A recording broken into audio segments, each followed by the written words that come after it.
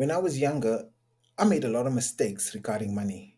And now, as I look back, I see that I could have been a bit more smarter. And had I maybe read the right books or been maybe properly educated financially, I certainly would not have made the mistakes I made.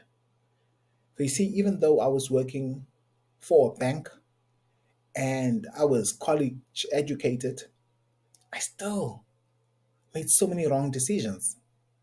For example, I would open investment accounts, put money in every month, and then after maybe 2 or 3 years, I would then cash that account.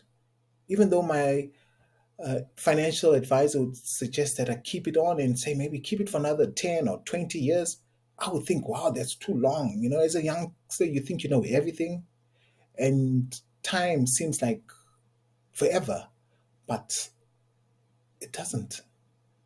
Time is so short.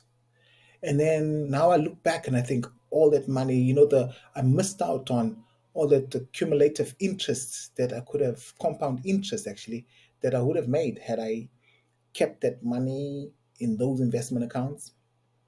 And as I said, I worked for a bank, so I was buying houses quite cheap because I was buying like repossessed properties, and I'd live in it for a while, and then I'd sell it. Sometimes I'd sell it for even less than what I bought it for, just to sell the property and thinking, well, I'm selling it. It's not really affecting me much, even though I made the loss. I would think, well, I lived in it for maybe 2 years, so it's fine. It's almost like I paid rent. So whether I'm selling it for less than what I paid for it, it's okay.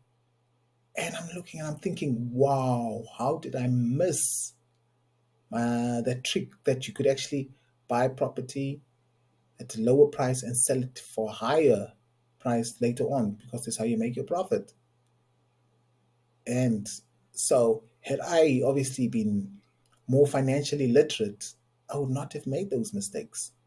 That's why this book called Rethink, it's a book I think every teenager or young person should read, because it helps you to really understand money and helps you to make the right decisions regarding finance, investment, and opens your mind to lots of different possibilities and ways you can invest your money and have all these different streams of income coming to you.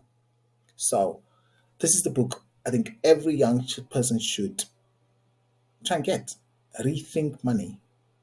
And you can get the link. The link is below. Download the book. Get the free copy if you just pay for the postage, or get the free ebook. Or better still, get the course.